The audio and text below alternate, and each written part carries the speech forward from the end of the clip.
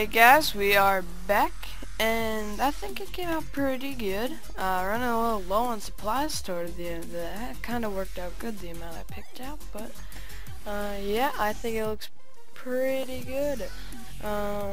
We could do some other stuff. I was thinking maybe put the enchanter up in the ceiling, but that'll be stuff we could add in the future. I like it. It seems like it's pretty good. Now if we were to have my house connecting that way, we'd like have a little entrance through this way and then come in and here's the chest room.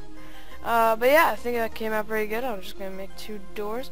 I'm also gonna bring my horse to spawn so I can get an level 30 enchantment like I promised you for last episode, but I couldn't get to you guys. I apologize. I wanted to finish that chest room. That was my main objective, but I couldn't even do that because when I felt like it was gonna be long even with the clip speed up ahead. But yeah. So we're on episode 4. Yeah, episode 4? Yeah.